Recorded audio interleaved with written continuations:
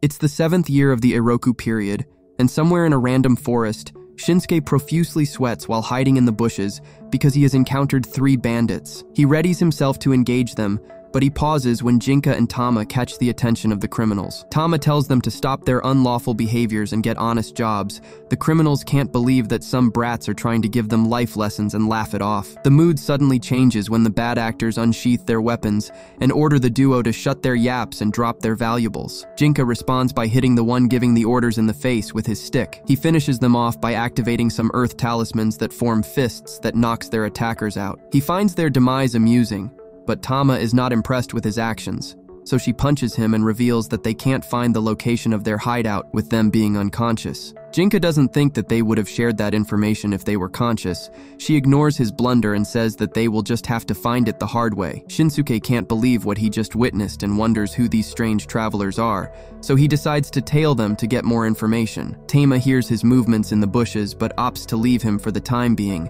The duo arrives at a river and take a break. Jinka fills his bamboo water bottle in the river while Tama grabs a bite to eat. Shinsuke's constant rustling annoys her, so she throws a stone which hits its mark. Tama tells him to show himself, and the guy emerges with a nosebleed and a giant bruise on his face cheek, looking like he received one mighty slap from Will Smith. He states his name and informs them that he's on a warrior's pilgrimage. He's interested to know what technique Jinka used to defeat the bandits. He informs the samurai that it's none of his business before turning to his elder sister for them to proceed. Shinsuke is shocked to hear him address her as the older sister. As they leave, he gets their attention by informing them that he knows where the bandits' hideout is. This catches their attention, so he proposes a deal where they tell him about themselves in exchange for the location. Jinka introduces himself as an ascetic sage called a sendu. Tama reveals that she's a demon fox spirit and that the two of them are sworn siblings. The sage discloses that he used talisman sorcery with his spirit power to summon the earth fists. Shinsuke laughs at their introductions, thinking that they are jesting with him. Tama cuts him off by threatening to toss a snake at him if he doesn't show them the way. The samurai gets terrified and falls in line. Tama throws the snake down as they leave to reveal that she used magic to turn a stick into a snake. After a short journey, they arrive at the hideout of the bandits. Shinsuke drops some exposition revealing that the criminals are called the Onikabuto group. They are a well-known group of outlaws in this territory. He points out their leader who sits there with his helmet on. According to sources, he's as strong as an Oni, and no one has ever seen him without his helmet on. They claim that he has horns underneath the headgear. Tama comments on how well-informed he is. Jinka guessed that he had unrealistic fantasies about making a name by hunting bandits. This would lead to him getting hired into the service Mighty Lord. Shinsuke doesn't see anything unrealistic about that, as he understands it as a great plan that allows him to train and get accomplishments to his name. He doesn't see what they are doing to be any different. Tama corrects him that they do have a different goal, and she has no intention of sharing it with someone who gets scared of snakes. He simply informs her that he has a phobia. Shinsuke assures them that he's decent with a sword. The samurai loudly utters that his helm-splitting strike could take out the bum bandits below. The whole hideout hears his proclamation and quickly converge on the trio. Tama is not too fussed because her aim was to talk sense into them anyway. They are brought before the leader. The fox spirit gets straight to the point by criticizing the leader for leading such an unlawful operation.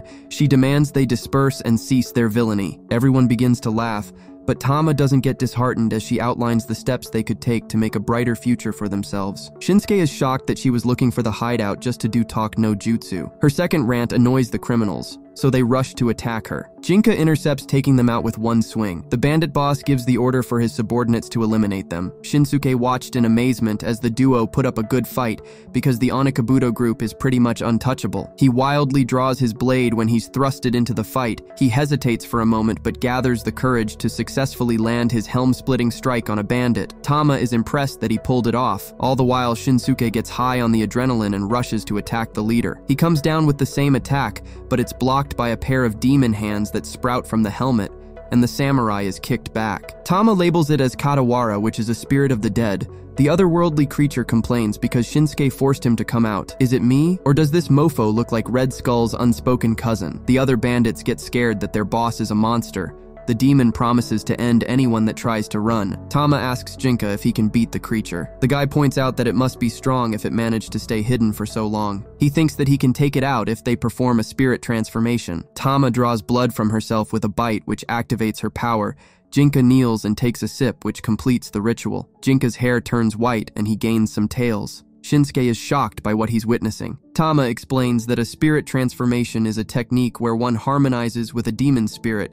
This practically transforms the host into spirit. The creature promises to end all his subordinates if they don't take out Jinka first. The sage uses little effort to dispose of the fodder bandits, which doesn't surprise the demon, so the creature takes matters into its own hands as it attacks. Tama assures Shinsuke that Jinka will be fine when he comments about him facing such a foe with only a staff. Our boy doesn't know that the stick has the same infinite durability as the Nokia brick and Luffy's sandals.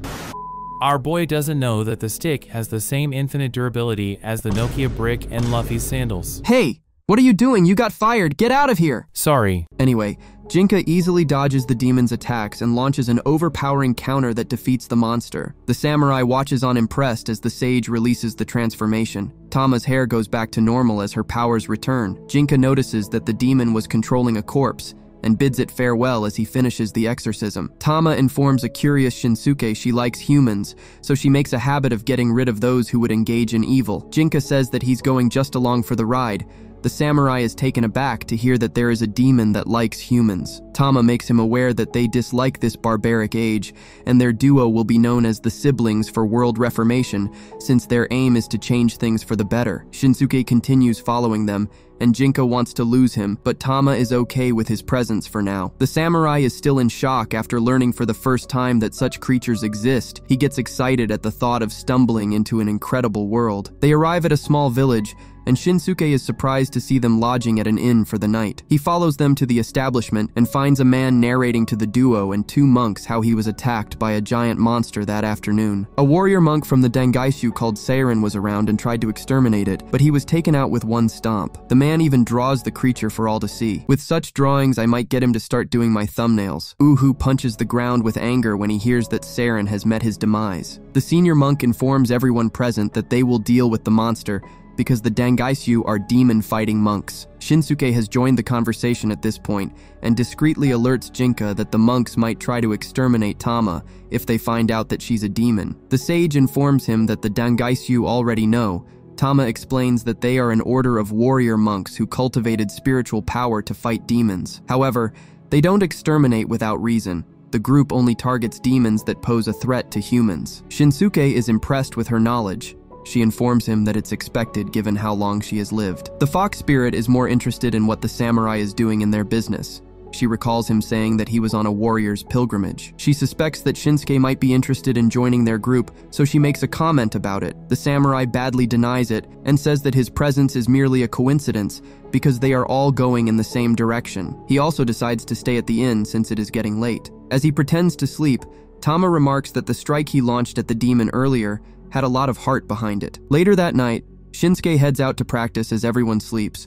While he swings, he recalls how he was bullied when he revealed that his dad was a samurai. The other kids found it difficult to believe that a weakling like him could be the offspring of the warrior class. As he currently swings, he notes that he was able to expose the demon with his sword and wonders if he could slay one. If he has that potential, then he feels like these meetings are fate. Whether he ends up with Tama and Jinka or the Dangaishu, it doesn't matter to him. He's sure that if he can learn from them, then maybe his sword can strike down monsters. He gets startled because Tama says the same words. She guesses that that's what he was thinking as she kicks him into the well. Jinka informs him that he should know his place. Shinsuke demands to know how long those two have been there for. He warns them not to read his mind without permission. Tama informs him that she did no such thing, revealing that his thoughts were written all over his face. The duo headed back inside after realizing that his departure was nothing to worry about. The following morning, Shinsuke wakes up to find the room empty. He quickly rushes out of the inn in disbelief that all of them are early risers. The samurai was hoping that he would get to witness another demon fight. As he reaches the outskirts of the village,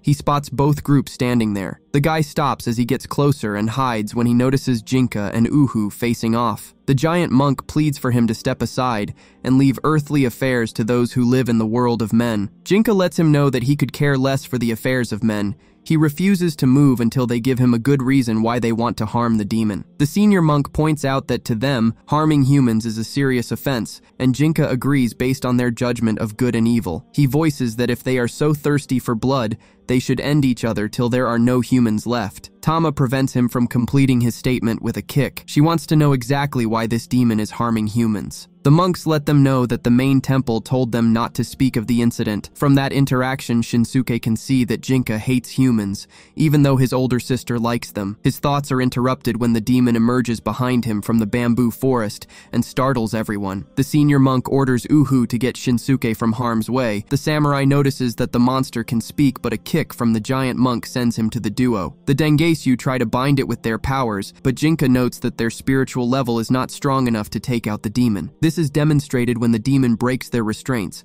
so Tama orders her younger brother to help the monks out. Shinsuke watches in awe again, as Jinka dodges and deflects the monster's attacks. Tama asks the samurai if he's having second thoughts about getting involved with them. She tells him that the world they dwell in is one of darkness, as Jinka pins down the creature with his earth talismans. Shinsuke decides that this world of darkness is the place where he can become strong enough to beat anyone. Jinka swiftly dodges the creature's attack and jets out of the cloud of dirt holding an unconscious Uhu and Inga. Shinsuke, whom we will now be referring to as Shin, is impressed with his speed as he runs past him.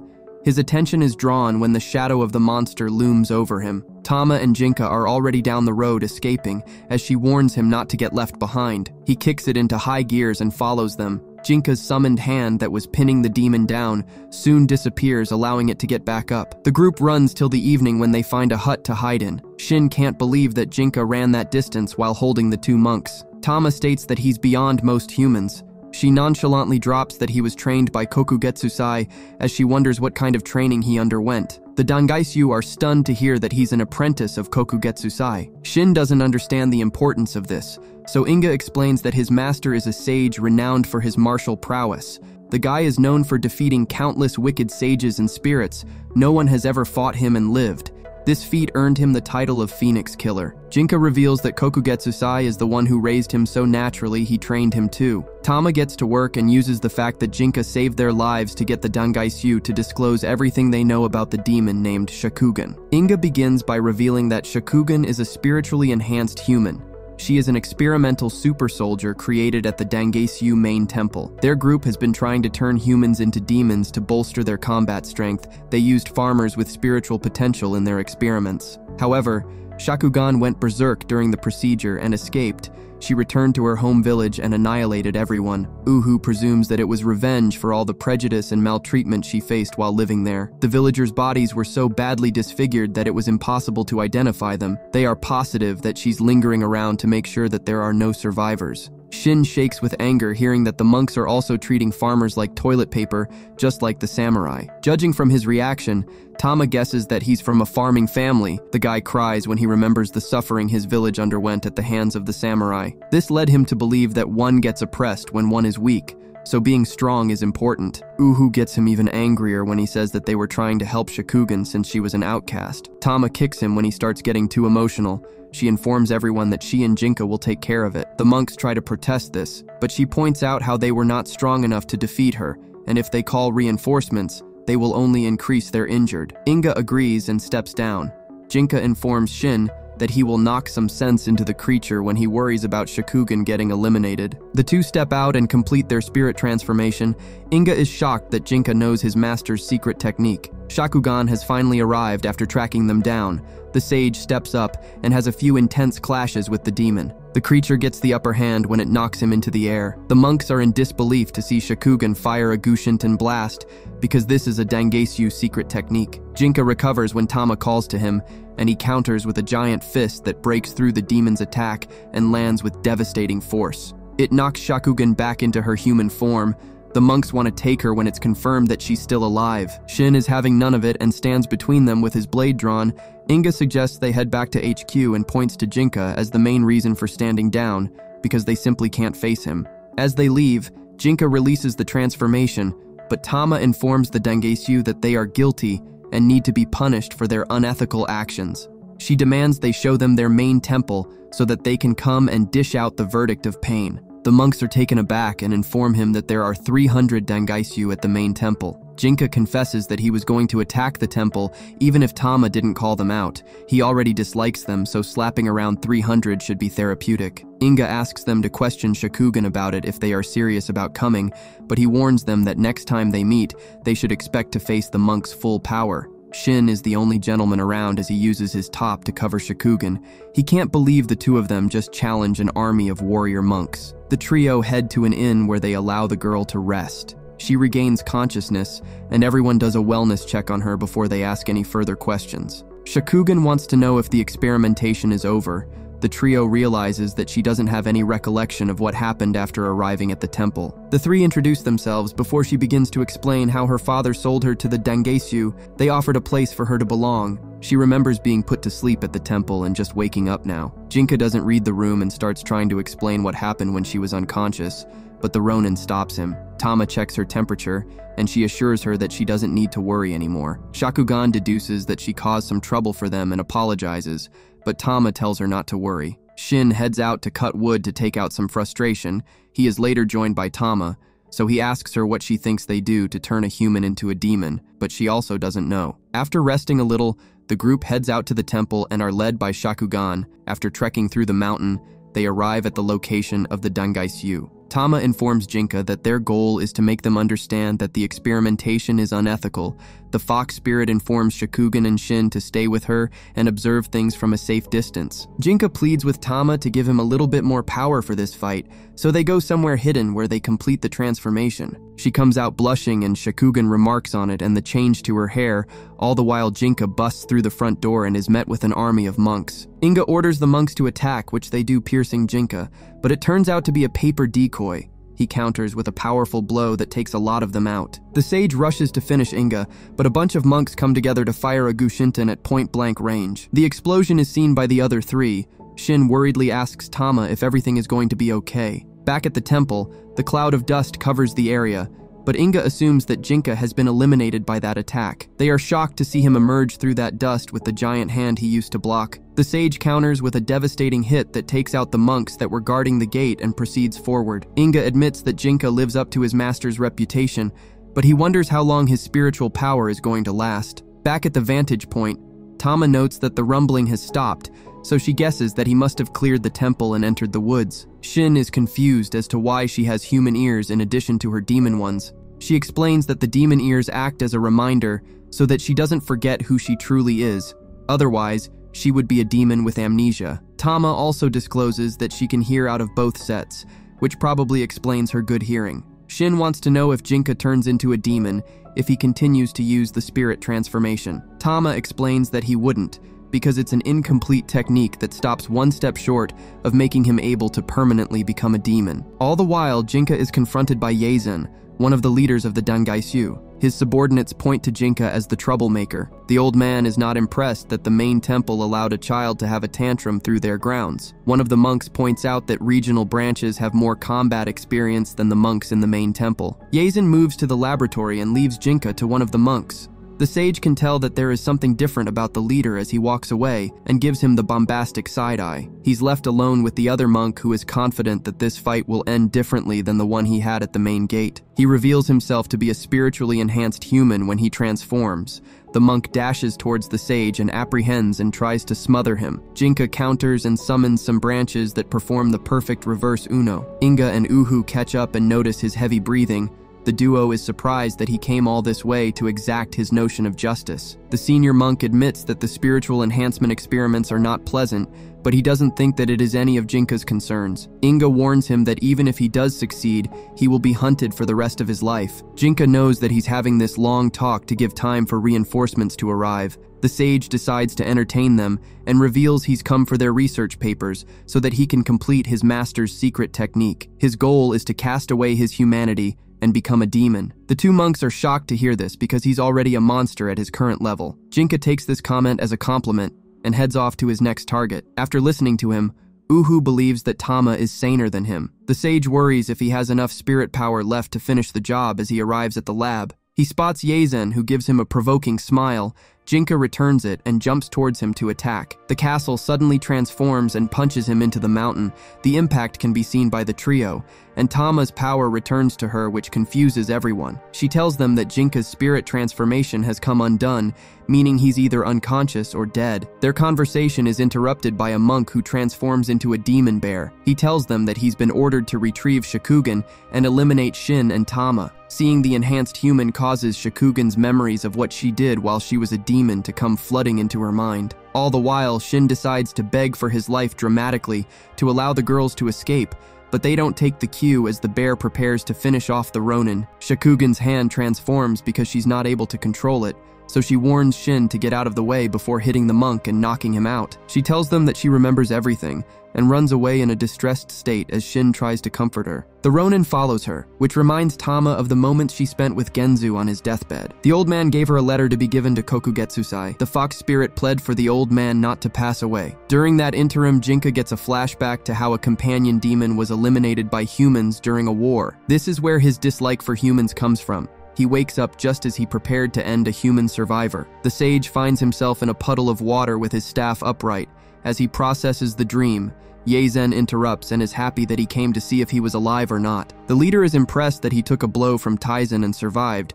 Jinka turns to see that he's projecting his voice through a shikigami made from cloth. The leader reveals that Taizen is the name of the castle and manifests himself, and Jinka recognizes him. This leaves the leader with no other choice but to send an assassin to silence him. Yazen assures him that the person he's to send will be formidable when Jinka tries to dismiss the threat. The leader asks of Kokugetsusai, and Jinka informs him that his master passed away. Yazen disappears after confirming this. While the sage tries to find his way back to his allies, Shin anxiously searches for Shakugan. He eventually tumbles down and lands at her location.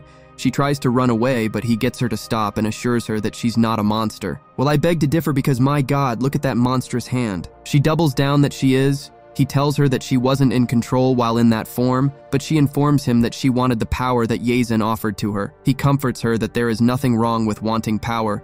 Before he can finish, his footing gives way, causing him to fall down the cliff. Tama joins him as he recovers and uses her hearing to help locate her. Shin subdues her just as she bumps into Jinka. He cries as he assures Shakugan that it's okay that she gained this power. They hold each other as they weep. Tama uses this moment to prove to Jinka that humans can be compassionate, and not all of them are bad. They each get a flashback to the painful moments in their past. The fox spirit tells Jinka to use his power to protect everyone, since they are now a party. Meanwhile, in Kyoto, a swordman is given the job to hunt down the group by a monk. Meanwhile, Shin and Jinka do some sparring, but it ends quickly when the sage parries the Ronin's attack and counters with a head hit. Jinka comments on how weak, slow, and stupid Shin is, but the guy wants him to be more constructive and less insulting. Tama breaks up their little sparring session to present Shakugan in her new outfit.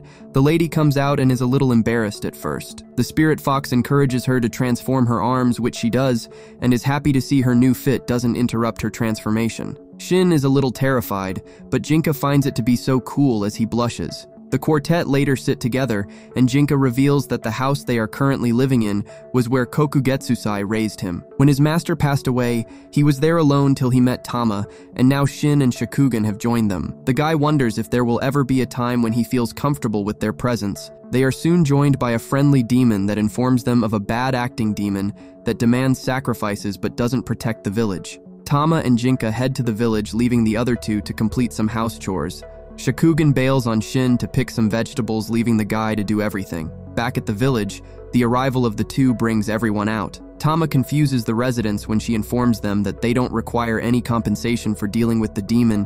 All she wants is for them to help spread this kindness among humanity. Given the era that they are living in, some of them think that she's stupid for having such ideologies. A boy is tasked with leading them to the lair of the demon. While on their way, Tama wants Jinka's opinion on her plan to spread kindness. The guy honestly informs her that it will take 1,000 years to achieve world peace if she wants humans to simply pay kindness forward. The fox spirit will see it as a success, even if it takes 1,000 years. Jinka internally wonders how long she's going to keep this up. The boy suddenly stops and begins to criticize the duo for not coming sooner because the demon, who is named Guragura, ate his mother the previous day. He turns to them hoping that the demon eats them too. This behavior confirms Jinka's opinion that humans are selfish. He's surprised to see Tama bluntly correct the kid's ungratefulness with a few Will Smith special.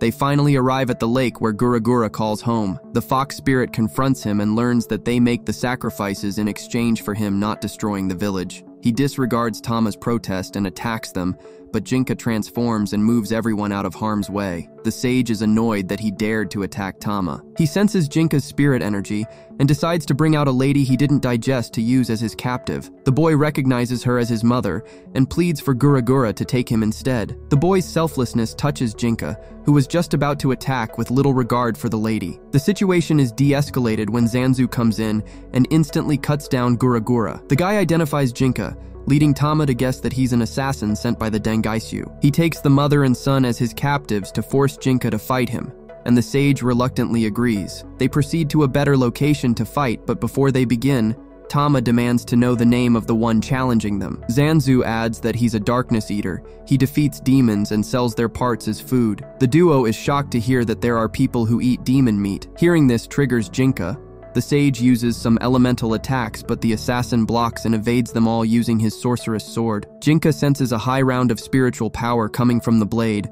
They pause after having a few more exchanges. Zanzu can see that his sorceress sword can't defeat Jinka, so he changes to his shorter blade. The sage is confused because he doesn't sense any spiritual power coming from it. The assassin plans to show him how terrifying humans can be. He quickly overwhelms Jinka and ends the battle by stopping the blade at the sage's neck. He informs Jinka that he spared him because he doesn't look appetizing, and he doesn't end things he doesn't intend to eat. He condescendingly tells the sage that he gets to live another day. The assassin calls Tama a naughty fox as he advises her to talk some sense into Jinka. As Zanzu leaves, the mother and son thank him, and they also express their gratitude to the duo. Jinka excuses himself, feeling like he doesn't deserve their thanks because he wanted to abandon them, but the fox is happy that he didn't. What pains Jinka more is that he lost to a human. Later that night, Zanzu grills up a part of the demon and finds it disgusting. As he complains about not being able to sell it, a monk stealthily joins him and orders him to fight Jinka again, but to the death this time. He reminds Zanzu that they have his sister. The following morning, Shin complained about his back from doing all the house chores. Jinka has already left the room and sits at the edge of the river thinking about his battle with Zanzu. He gets startled when Shikugan comes to inform him that the food is ready. Their conversation is interrupted by the monk who issues him an official deathmatch challenge from Zanzu. He warns Jinka that if he flees, the Yamato family will be crushed. The sage tells him that he doesn't care what happens to that family. The monk asks him to think over it before leaving. That evening, Tama reveals that Jinka comes from the Yamato family, but was adopted by Kokugetsusai shortly after his birth. They abandon him so he doesn't care what happens to them. He heads back out to mentally prepare for the fight. He is determined to find a way to win. The following day, the duo meet up with their witnesses. Jinka decides to use a dagger this time around, but from their first clash, he realizes that he has made a mistake when he's disarmed with a stab to his arm. His life flashes before his eyes as the assassin prepares to end him, but he rejects death so attacks himself in addition to Zanzu. He unlocks a new level of resolve because he was pushed to the brink. The sage gets up ready to fight, but Zanzu is unable to inform him that the fight is over. The sage lets out a menacing laugh as Tama falls to the floor out of relief.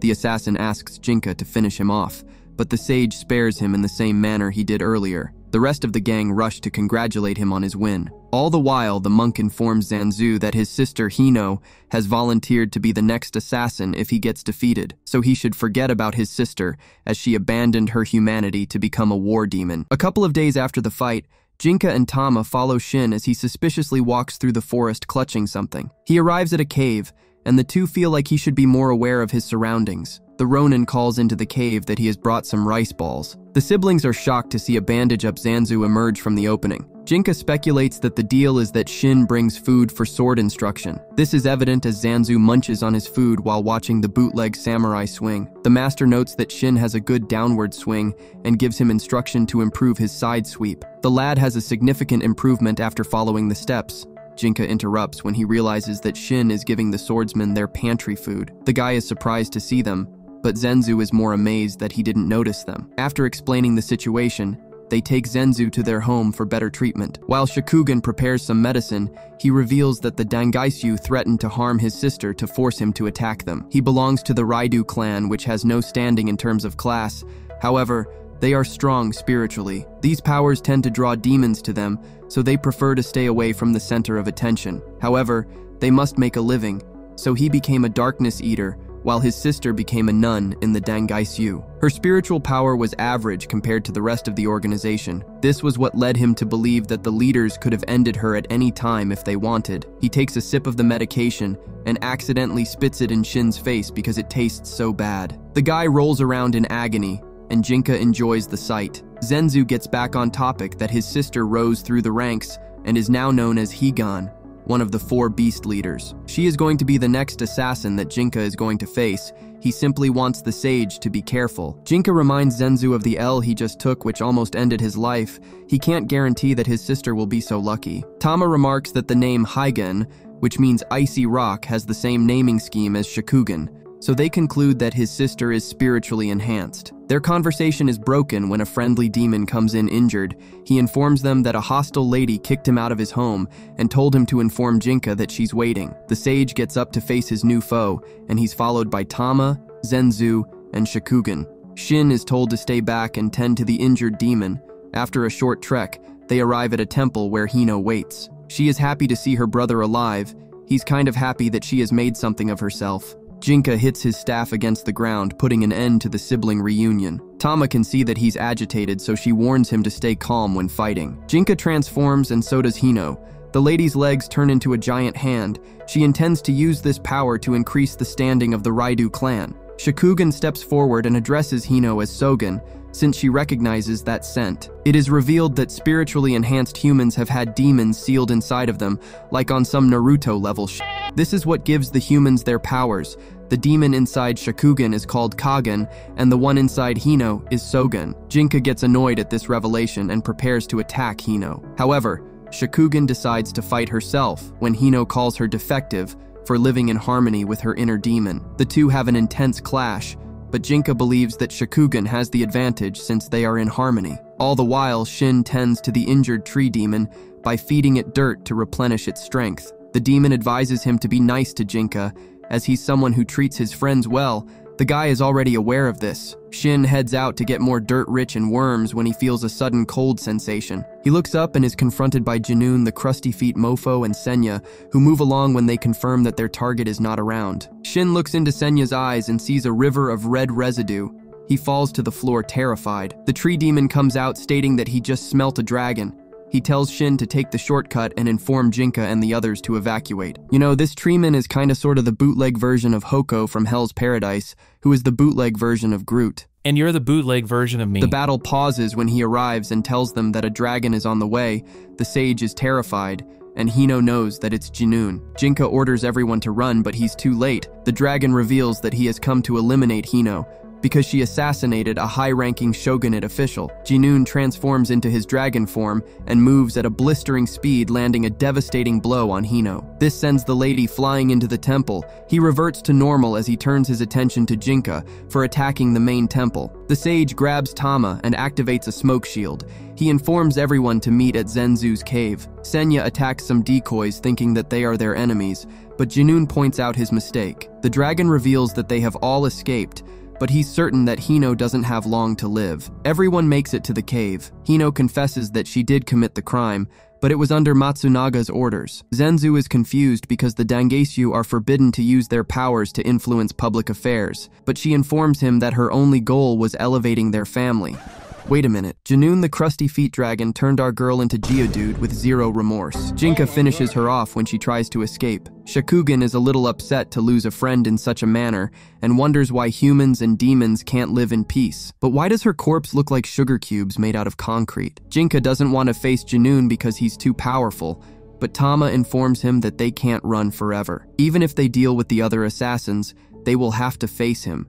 Their only chance of survival is to defeat him. They will prepare by first finding the Dangaisyu laboratory and putting an end to their cruel studies on demons. They will then take that research and gather the information needed to fight the dragon, and then they will use what they have learned to buy time until they are ready to face him. Shakugan wants to take her old friend's remains back home, and Tama feels like they should start with that. Zenzu decides to stay back to clean up after his sister. Everyone can be seen making their next move. As they proceed through the forest, Shin walks with a smugness about himself, so Tama and Jinka tease him for it. The aspiring samurai recalls receiving the sorceress sword named Arabuki from Zenzu. The Ronin explained that it uses spiritual power to control wind and has been passed down through the Raidu family for generations. Zenzu intended to go serve Lord Yoshiteru to atone for his sister's mistake. The Lord is a pure sword master, so Zenzu didn't want to wield a blade from the world of darkness in his presence. As he gave the blade to Shin, he pled for the lad to make sure that Jinun didn't get away with his actions. Jinka ruins the moment by bluntly stating that Shin can't defeat Jinun. The trainee blasts the sage for being so disrespectful when Zenzu is vulnerable and promises to make Jinun regret it. Presently, Shin feels stronger just carrying the blade around and goes to draw it despite Jinka's advice. He is one sword and a hair dye away from being Zoro. The wind from the blade blows him away, urging the sage to reveal that it's because Shin doesn't have any real spiritual strength. Tama informs him that just carrying the sword around gives him the benefits of its spiritual power. This setback has deflated his confidence once again. The group takes a break and Shakugan informs everyone that they are getting closer to Kagen's home. Shin only wants to figure out how to use the blade before they fight Jinun. Shakugan believes he can do it, which makes him feel better. Tama interjects when she smells a group of shuju in the area and rushes off to find them. She gets excited when they confirm that they are carrying happy juice and tries to trade some daikon radishes for a jar. They reject the offer and inform her that it's for their guest. The fox spirit orders them to lead the way. Tama reveals that the happy juice from the shuju is the best. After a short walk, they arrive at the location where Doran enjoys the earlier batch. The demon monkey presents the group and their intention to drink some of the tipsy juice. They note how big Doran is when he stands and feels like he might be bigger than Jinun. He overhears them and is surprised that they know the dragon. Upon closer inspection, he figures that they are the ones who attacked the main temple based on their description given to him. The party gets on guard when they realize that he's a Dongaishu. The monk confirms that he's Doran the Tiger, one of the 4 beast leaders of the organization. He quickly assures them that he's not a threat currently because he has not been tasked with subjugating them. However, he can't ignore them given his position, so Tama takes the opportunity to turn the potential hostile encounter into a drinking contest. If they win, he must let them go. Doran loves that idea, so he agrees. Jinka is a lightweight and faints after a single cup, which shocks everyone. As they continue, the monk reveals that he's in the area dealing with a tiger demon that has been threatening the mountain. It was so strong that he was forced to flee into the woods. He further details how he defeated it with the aid of the shuju and their tipsy juice. They continue to drink till the evening, and Tama wants to know the weakness of Jinun. He tells them that they are wasting their time if they intend to defeat the Dragon Man, because he's the one who's going to defeat him. Doran discloses that the two are rivals from the same town. He joined the organization to follow Jinun. Tama can sense that Doran is a spiritually enhanced human with a powerful demon inside of him. The monk prefers not to talk about that now and changes the topic to her ability to hold her juice. This triggers a memory of being taught by Genzu, so it only makes her want to win more. Unfortunately, night falls and Tama and Shin are unconscious, leaving Shakugan as the last one standing. Doran can see that she has no signs of slowing down and concedes to her. As he bows his head in defeat, she orders the monkeys to bring more juice for her. The following morning, the group wakes up to find the monk sleeping. When they prepare to leave, Doran regains consciousness and informs Jinka that they didn't talk much, but the next time they will have a discussion with their fists, so he shouldn't let the next assassin called Reshin beat him. The party proceeds forward and arrives at a village that is sealed off with a powerful barrier. Jinka opens a part of the barrier for Tama to enter so that she can investigate. She meets a spirit named Fuko, who claims to be the protector of the town. It was created from the worries of the people's need to preserve their good times since they didn't know what the future was going to bring. The spirit uses its ability to find out about the demise of Genzu and promises to keep her safe. Meanwhile, the others are confronted by Reshin also, a member of the 4 beast leaders. He comes to deal with them for their attack on the main temple. Jinka steps forward and is confident that he can defeat him without Tama's power.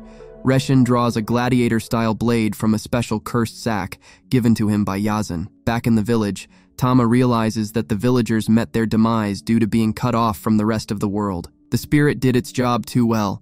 Tama hugs Fuko and thanks it for all it has done. This prompts a rush of emotion because it is the first time it has been thanked. It also allows it to let go and move on to the next world.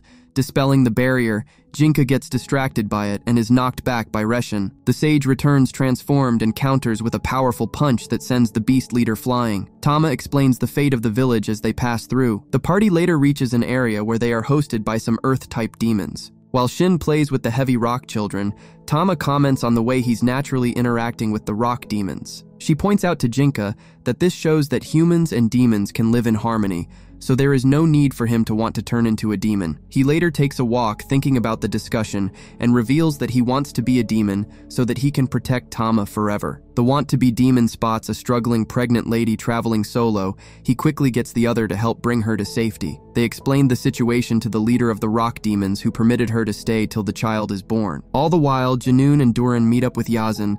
The dragon guy gives an update on Senya's progress. After the informal meeting, Yazan gives Duran the order to subjugate Jinka. That night in the mountains, Shakugan interrupts Shin while he trains to inform him that the rock elder is complaining that he's making too much noise. She also notices that he has blisters on his hands from training. He comments that the weak don't have the right to live, which is why he must get stronger. He also doesn't feel like he's contributing to the party since they started the journey. Shakugan points out the moment he consoled her when she was depressed about her powers. The lady blushes and runs away.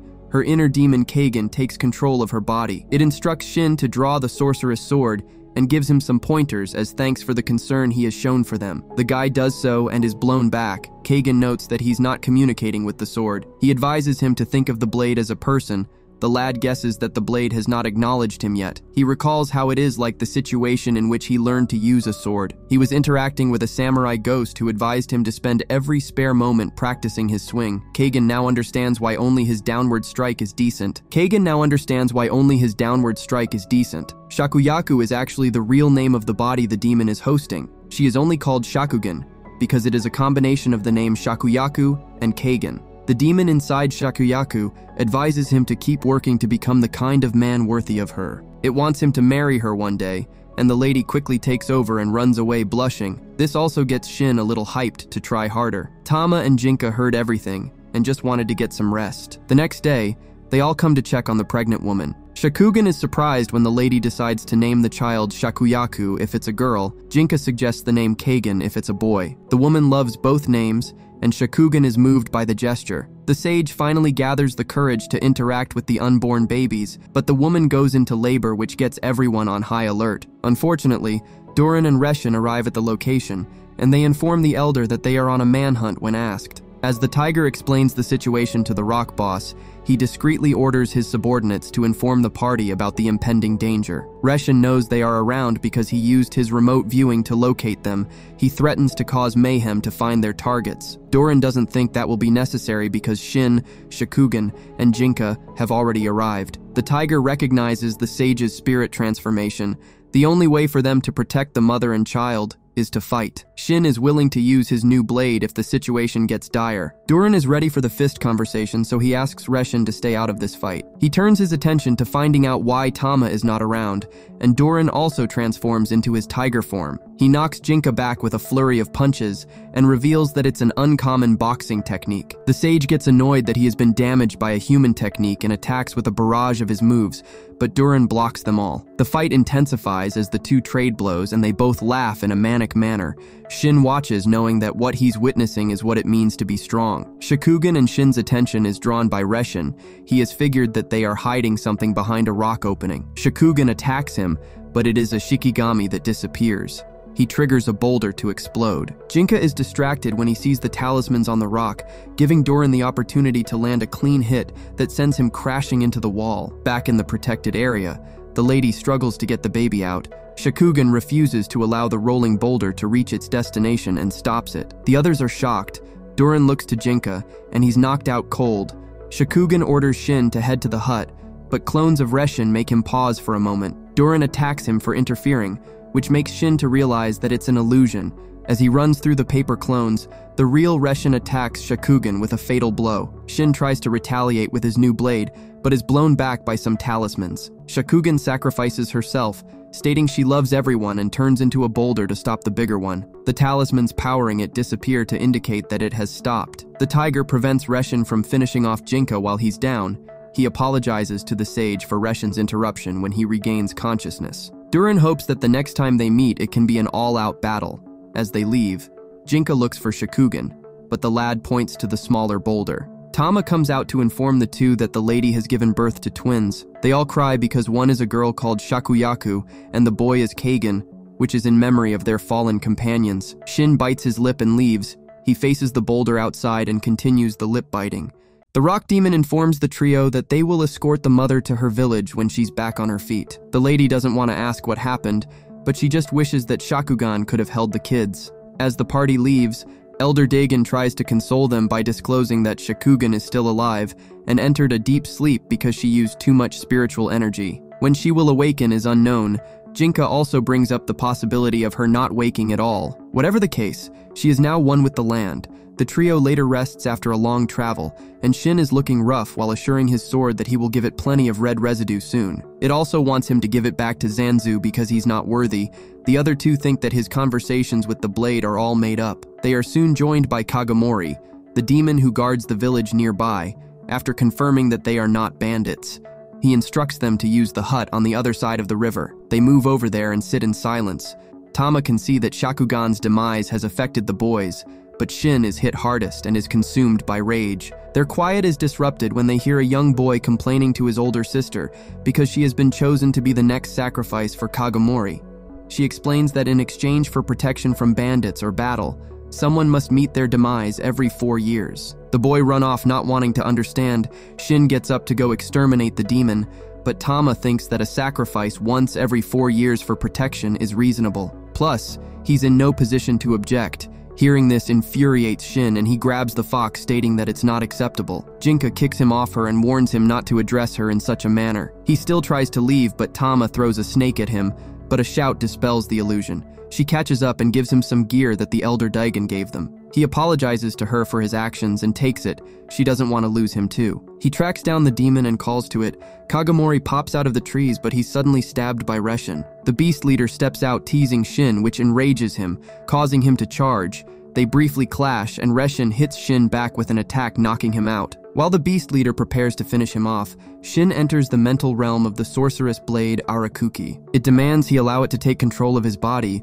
but Shin rejects the offer and rather forcibly takes control of the blade. He regains consciousness and swiftly cuts Reshin's hand, but is even more surprised that he regenerates it. The beast leader gets annoyed and removes his head covering to reveal a heavily modified face, which he fires a blast from. The Ronin narrowly dodges and is also knocked back by a barrage of blades. Arakuki alerts him that rage won't make his blade stronger. Shin doesn't heed the warning and continues to charge, but he's disarmed. He thinks fast and lands a punch on Reshin, and repeatedly beats him. But the beast leader gets him off with another mouth shot. Kagamori uses the last of his energy to incapacitate Reshin before meeting his demise. Shin has an internal conflict on ending Reshin while he's down, but a vision of Shakugan calms him down. Yazen interferes through a Shikigami and asks Shin not to end his subordinate as he cost him a lot of money and effort to make. He orders Reshin to head back to HQ when he regains consciousness. Before he leaves, both he and Shin warn each other that their fight is not over. That evening, as he passes through the village, one of the residents who thinks he defeated Kagamori complains about how they wouldn't be able to defend themselves now that their guardian is gone. The Ronin blasts him for being weak and alerts him that their fate is to meet their demise if they don't get stronger. Tama and Jinka wait for him at the edge of the village because they must leave due to his actions. The boy and his sister thank them as they leave. That night, Jinka and Shin argue, but Tama puts an end to it. Later, as the other two sleep, Shin practices his swing, wanting to get stronger. After a couple of more days of traveling, they reach a pass and wonder if they took the wrong turn. Jinka suddenly feels an intense spirit power, just as they are joined by two huge Tengu. The mountain goddess follows, saying that Elder Dagon told her about how they are opposing the Dangaishu. Due to this, she's on their side. They find this whole situation abrupt, but they follow her. She informs them of who she is, and she takes them somewhere where they relax because Janoon is on their tail. Tama is not surprised that he has been unleashed since the other three beast leaders have failed to bring them down. The trio worries about her leaving the Tengu behind at the pass, but the mountain goddess hopes that Jinka can tell from his fairy eyes that she doesn't need them to guard her. Jinka has never heard of those kind of eyes before, which doesn't surprise the goddess since his have been sealed. They proceed to a cave that has giant pillars of crystals that illuminate the space, The goddess thanks them for trusting her because Junoon will not be able to reach them. She jumps to the highest crystal and instructs them to follow so that they can have a chat. Meanwhile, Junoon and Senya arrive at the entrance but are refused entry by the Tengu. The dragon orders Senya to deal with them, which he does swiftly, opening up the path for them to proceed. Junoon gives him some feedback on his performance, but that is suspended when the bodies of the Tengu turn to birds. They cast a spell that will ensure the duo stay lost when they enter the forest. Back in the cave, the goddess reveals that she's an old friend of Elder Dagon, and they keep in communication through a stone. After hearing from him she wanted to be friends with them, Tama is not so naive and would like to know what she wants from them. They are already indebted to her for sheltering them from the dragon. The goddess admits that she wants them to wake up Taizan the castle, where the Dangaesu do all their research. She reveals that Taizan is a lower-ranked mountain deity like her. However, the Dangaesu have brainwashed him into service. The trio gets a little scared when she informs them that all one must do is slap the mountain to wake him up. The goddess has been kept from pinpointing Taizan's location by the monk's field, so all she wants is for them to show her the way to allow her to knock some sense into him. This will also benefit the trio as one of the Dangaesu's 3 most powerful assets will be taken out. Jinka assumes that Junoon the dragon is the second, and the goddess reveals that Kuzunoha is the last one. Tama's eyes widen after hearing that name. She wants to clarify that the goddess is referring to the fox. The deity explains how Kuzunoha fell in love with a monk who had an interest in enchanted weapons and spells when he and his unit were tasked with eliminating her. The man joined up with Kuzunoha to defeat and exterminate his unit using spirit transformation. This lovesick monk's name is Yazen, the current head priest of the organization. Tama blushes to hear the story and drops the bombshell that Kuzunoha is her mother, but assures them that Yazen is not her father, as she's older than him. The monk got away with his actions by reporting that his unit defeated Kuzunoha at a heavy cost. Unbeknownst to the organization, he hides his new love and continues his research on how to turn a demon into a human. The spiritually enhanced humans are byproducts of his research. Shin gets dark as he states that the old man must lose his life. Tama agrees and is willing to defeat her romance-driven mother if need be. The crows return and pause the discussion for a moment. Rinzu drops down and lands on Shin's head. She reports on how Junoon is currently meditating in the mountain's spiritual pocket in the hope of breaking the lost spell cast on them. She ignores Shin's request for an apology when she instantly falls in love with Jinka at first sight, but he's not interested because she's a human. The goddess reveals that Rinzu is a human she's raising as her apprentice. She changes the topic to Junoon and shows him meditating using her powers. The lady tries to distract him, but he easily counters. She sends down messages to the creatures in the area to distract him.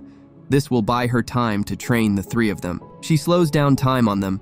The focus of this training was to unlock Jinka's fairy eyes and increase the other 2's spiritual power. This exercise will also relax the group's subconscious assumptions. She informs them that they have no limit as she transports them to a different dimension. Shin is faced with a boulder. Tama stands in the middle of a lake, and Jinka's training starts with the goddess revealing that she indirectly trained his master Kokugetsusai. This was done by consistently defeating him when he tried to riz her up. So the goddess is his master's master. She informs him to fight Rinzu, and the girl is giving the incentive of Jinka, getting compelled to love her if she defeats him. She also discloses that he can't die in this space. This is shown when Rinzu takes his arm off when the fight begins. He is mortified at first, till he realizes that his hand is healed. He dodges her attacks while listening to the goddess's explanation of the fairy eyes. They endow those who have it with special spiritual powers, and they are always born as twins. Jinka is not surprised to hear this because he has been watching his brother live happily with their parents in the shadows.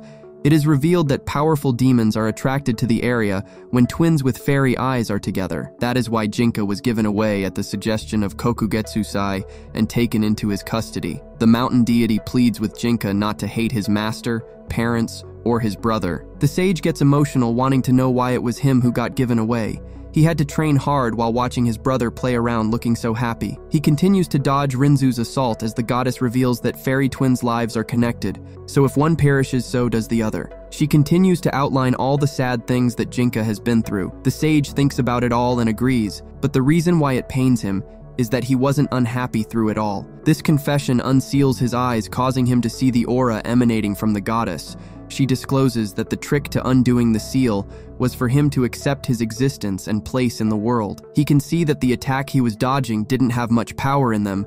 It also dawns on him that the source of human and demon power is the same. Meanwhile, Tama gets distracted by a clone of the goddess and falls into the water. Her training is to reach the shore by walking on the water. Back in the forest, Junoon continues to dispel all the distractions and allows Senya to find and defeat Jinka. The dragon reminds the boy that he's the first spiritually enhanced human with over 1,000 demons in his body, so he should prove himself worthy of the honor. While searching, he comes across a demon that gets scared and gives him a toy before running off. Things switch to Shin's training, and he thinks that he was to cut the boulder in front of him. He uses Arabuki's wind power to try and cut it, but fails. He next attempts to cut it using the actual blade, which Arabuki protests against. After a few more attempts, he realizes the point of the training is to get past the giant rock, so he uses the blade's wind power to fly over it. The goddess congratulates him on being the first to pass. She drops him in the real world, and he lands on top of Senya as he holds his blade to the lad's neck. She encourages Shin to end the boy, reminding him that he's the dragon's apprentice.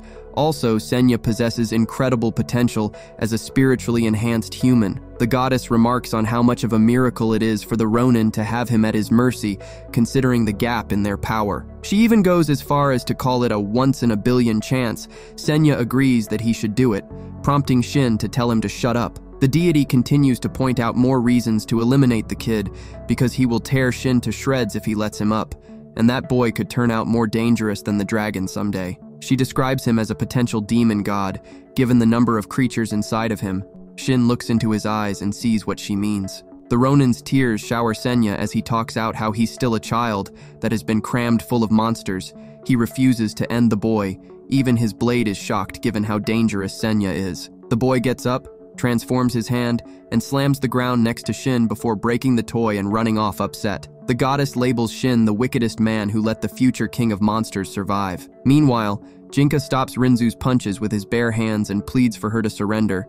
The lady does so immediately because she loves him. The goddess reveals that that was the only way he would have won this battle. The next step for the sage is to practice and suggest he fight Junoon, and this confuses Jinka because he is sure that he would only win once out of 10,000. The goddess agrees but speculates if that 1 in 1,000 instance happened first, he would have won. She feels like he should give it a shot. She wants him to learn that he can encounter the dragon and survive. The goddess transports him before Junoon, but he falls inside the river and washes downstream as the monk wonders if that was an illusion.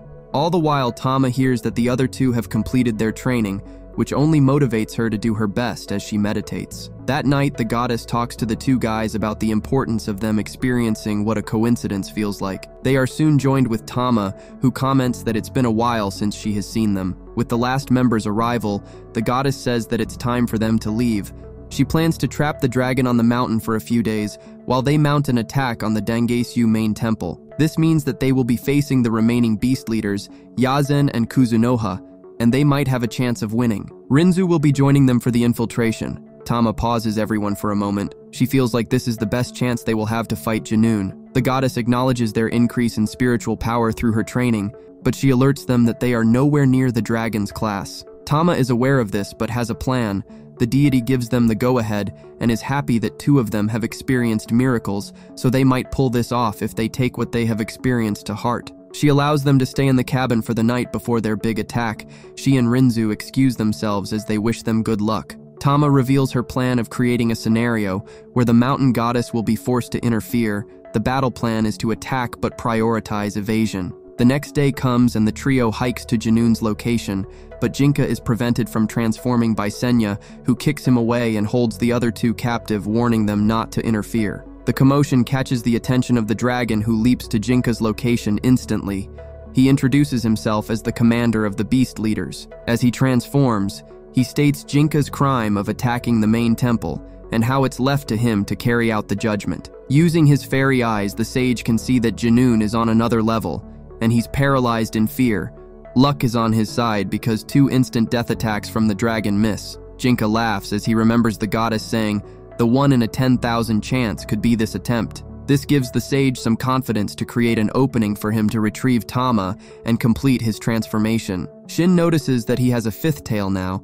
Tama reveals that she cultivated her spirit power for 10 years during her training. Janoon asks him if he's still willing to struggle, knowing that it will mean a more painful demise. The sage is ready to fight.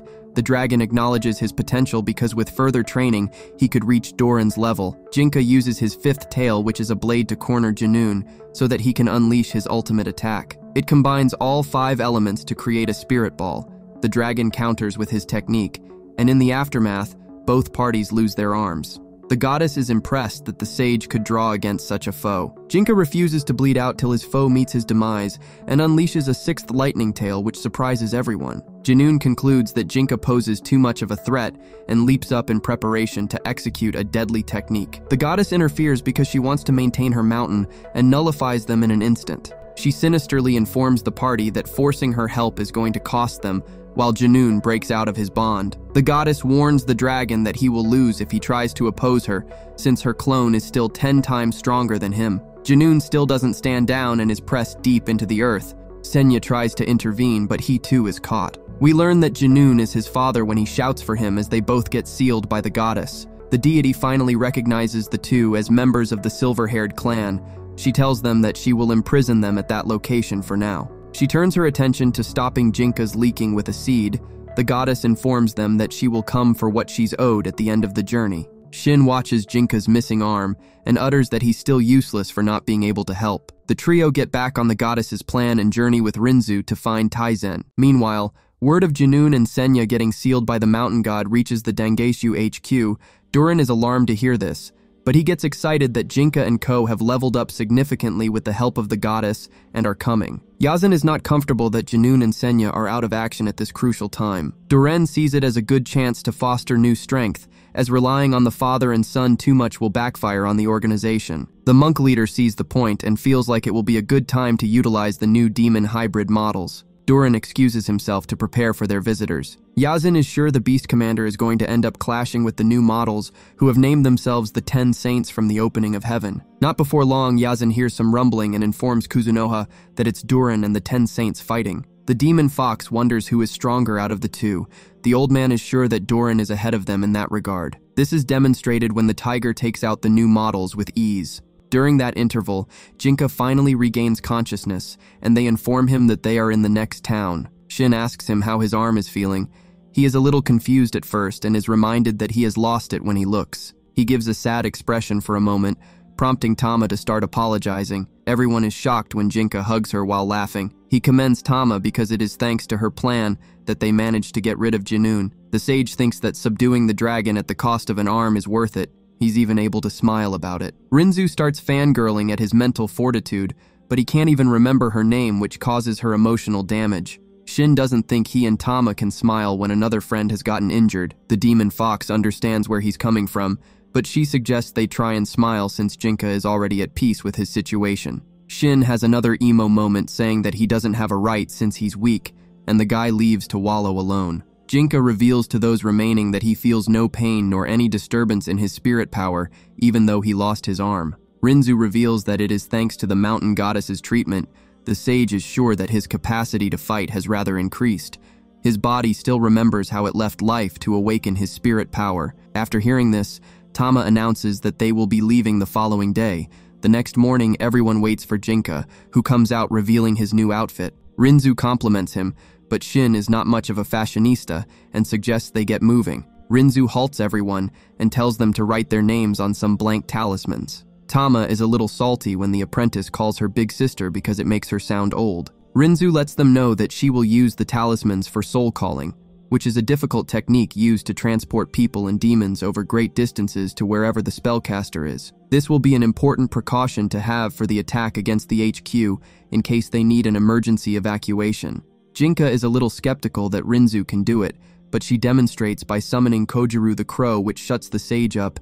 They take a break before the hike to the main temple. Tama and Jinka warn Rinzu not to summon any demons, especially the ones who want to join the battle because of their dislike for the Dengaishu. This is a battle to reform the world, and not for vengeance. The group proceeds forward, and not before long, the main temple comes into view. Jinka and Tama excuse themselves to transform. While alone, Jinka expresses his wish to marry Tama after he turns himself into a demon with the research in the temple. Yazan is aware when the party enter the vicinity of the temple This prompts him to ask Kuzunoha who the father of Tama is. The old man admits he's jealous. She promises to tell him if her daughter fights her way to them. The trio decide to go through the main gate, and they are greeted by Durin, who knew they would come through there. The other monks are guarding the different paths that get into the temple. He wastes no time and transforms. Jinka steps up, but he loses the first few exchanges. Durin seems to have evolved his fighting style and greatly improved his footwork. As the sage takes a beating, Reshin tries a sneak attack, but Shin intercepts, but it was a Shikigami. The beast leader gestures for Shin to follow him since they have unfinished business. Tama tells him to shout for the soul calling if he gets in trouble. Meanwhile, the old couple watch the main fight from a distance, and Yazen is confident that Durin will win, because in terms of martial might, he's the strongest in the organization. Tama is sure that Jinka is taking the W. The sage tries to attack with his lightning sixth tail, but the tiger lands a punch before he can unleash the attack. The tiger acknowledges that Jinka has more spiritual power than him, but he has been training to beat a rival under the same circumstances. The sage can't believe that he's struggling to keep up despite powering up. He can see that Durin is far beyond him. This means he needs to awaken a miracle, so he attacks the tiger with all his elements. Things switch to Shin, who is being led to a cave by repeatedly cutting down Shikigamis. Arabuki gets annoyed and demands blood. He enters the cave, which happens to be the research lab where he is accidentally confronted by one of the newer models. Reshin interrupts in a mech and takes out his colleague. He shoots a giant blade at Shin, who deflects it. The bandaged maniac points a giant cannon at Shin, who can see it's dangerous. During that interim, Jinka rushes in with another attack, but he's knocked back. The sage activates his fairy eyes, which allows him to predict and dodge where Durin's attacks are coming from based on the distribution of his energy. The tiger comes in with another punch, but Jinka awakens a new power and counterpunches Durin with his left arm, which is made from condensed spirit energy. The tiger is impressed because it did some damage. Rinzu reveals that she can sense the goddess spirit power coming from the arm. Durin answers by revealing a new technique. Both he and Reshin fire their attacks at the same time at their opponents. Shin evades by using his sword's wind power and responds with a punch to the unsuspecting mummy. This triggers Arabuki to scold Shin for hitting his opponent instead of cutting. Shin wants a change of scenery, so he lures Reshin to a different part of the lab. Elsewhere, Jinka can't dodge and is hit with the crazy attack that wraps time and space. The sage manages to get up, but his thoughts are fuzzy, so he uses his spirit hand to reach into his head to clear out the fog. This allows him to awaken another tail made of wind. Tama watches on, worried that Jinka might be doing something too risky by tampering with his mind. The sage uses his new power to radically improve his mobility, allowing him to land a potent strike on the tiger. However, the monk recovers quickly and readies himself for Jinka's next attack. The sage decides to use his ultimate technique. He keeps Duren confined with his tails to ensure he gets hit, but the tiger is confident that he can close the distance before the off-brand spirit bomb lands. Both he and Jinka see a group of hooded individuals pass between them, so Durin pauses for a moment, which allows the attack to hit him. The two ladies didn't see anything when Jinka asks them. The tiger emerges from the smoke, acknowledging the sage's power, and confesses that he depleted all his spirit energy and stamina to survive that blast. He asks Jinka to take his head as a trophy, but Tama is not interested in that. They walk past him, and he collapses shortly after. Yazen can't believe that his boy lost. He starts packing up, ready to flee. The guy sees himself as a researcher and doesn't want to throw hands. The monk leader would rather not reveal Kuzunoha's existence to the world because the cover-up will be a nightmare. He intends to cut his losses and get Taizen to transform and destroy everything. The old man sees Reshin as trash now, so he doesn't mind losing him. Things transition to that fight, and Shin arrives in a room that has plenty of pillars. The Ronin uses them as launch pads to evade the beast leader's strikes. Arabuki notices that Shin's lack of spirit power and sword skill keeps him from restraining his wind. This is why the guy can fly so freely.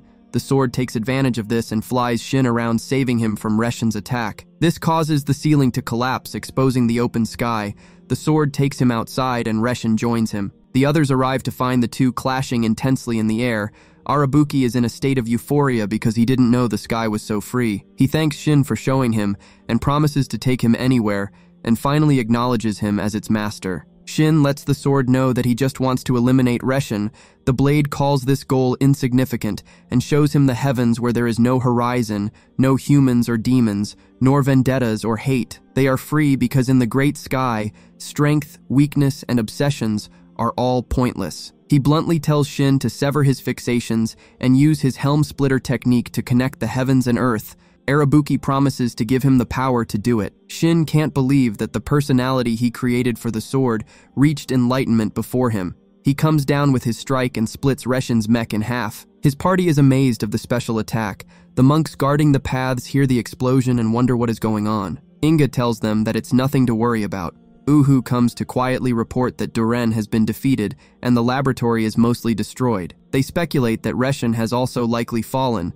Based on these things, the senior monk is sure that the Dengaisyu will have to go back to their roots of being traveling monks who fought monsters. He is positive that this is punishment for forgetting their true purpose. They became too desperate for power. The battle is not over yet as a rabid Reshin pops out of the wreckage and hits Shin, which sends his sword flying into a tree. It turns into a brawl like Super Smash Bros.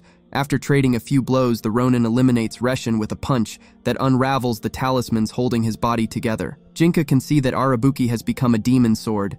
Tama tells Shin to go home now that he has got his revenge for Shikugan. The Ronin will only rest when the source of these spiritually enhanced humans is taken care of. He gives his final goodbye to his arch-enemy. Jinka and Shin have realized that humans and demons have the same energy. He is surprised to hear that the sage still wants to be a demon. Their little discussion comes to an end when Taizan makes an appearance. Rinzu summons her master, who takes out the fortress with one kick. Yazen and Kuzunoha are forced to transform and face the party and the goddess if they want to escape. The goddess launches trees missiles at the old couple to prevent them from escaping. She apologizes to Taizan since he got hit too. Yazen manages to survive the onslaught by harnessing Taizan's power and turning it into metal for defense. They make a run for it again, and Tama instructs Jinka to throw her. She flies through the air and drop kicks her mother. The sage also attacks Yazen, but the head monk overpowers him with his 2 extra tails. He slates Tama for trying to ruin his partner's beautiful face.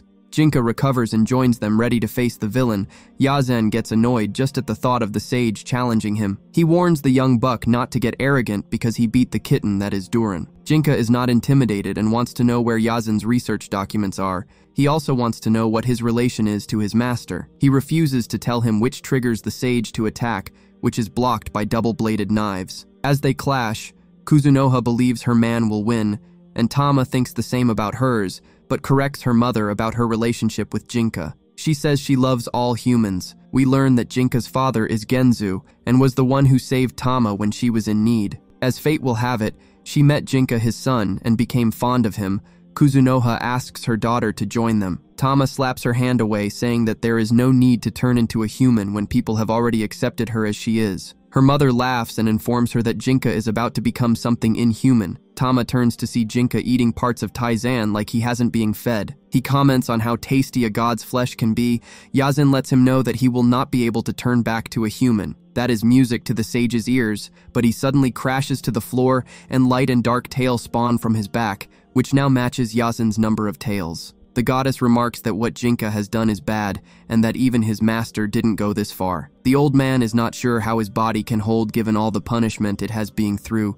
Jinka is willing to risk it all. The two clash on a high level, but the goddess noticed that the sage's power is increasing. Rinzu gets worried for her idol as he laughs manically. Yazen can see that the sage is on the threshold between clarity and frenzy. He and his partner know what to do after exchanging a look. The old monk baits Jinka to attack and uses a talisman to clone Tama so that it looks like he ended her. Kuzunoha quickly grabs and gags the real Tama and disappears to a different area. Yazen then pushes Jinka to the edge by blaming him. Jinka screams and unleashes his power before charging in. His true self is trapped in his subconscious mind, watching helplessly as his body moves on autopilot. Shin asks Rinzu to find Tama, since they know that it was an illusion.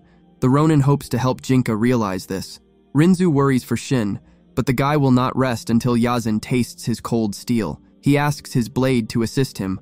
All the while, Jinka is running wild, just as the old man wants. Internally, he already knew that the Tama he attacked was an illusion. He tries to warn himself that Yazen is trying to lure him to the goddess. However, Shin stops that plan when he ambushes the monk leader and cuts him, but the Ronin also gets fatally wounded in the process. Kuzunoha gets worried that her bae is injured, but Jinka falls deeper into despair. The goddess looks genuinely concerned for the first time as the sage gathers Taizan's energy. She orders the crows to retrieve Rinzu because they are leaving. She reveals that the whole area is going to be stripped of life. The party's journey is about to end at this mountain. What they are witnessing is the birth of a god beast that is stronger than the 9-tailed fox. Shout out to Kurama. Tama's power is forced back to her, which causes her to grow a bit. Her mother explains that it is due to the overflow of energy. Jinka's attention turns to Rinzu. The goddess reaches for her when the cloaked individuals turn up again and causes a weird moment for the goddess. She manages to get hold of Rinzu and they transport out. Rinzu wants to save the others. Tama gets through to Jinka even though he's cutting her air off. She also has him completely calm as she talks about them getting married, but Rinzu activates her soul call and exports Shin and Tama. Jinka loses it again and causes an explosion. It wipes out her observational Shikigami. She informs Tama that she has lost track of Jinka, and at his current level, he can be anywhere. Some time passes and Shin's wounds have been treated. Tama decides to leave him while she goes looking for Jinka. She promises that she will find him, so he should wait for her. This brings the season to an end. Thanks for watching, and we will see you next time for more legendary tales.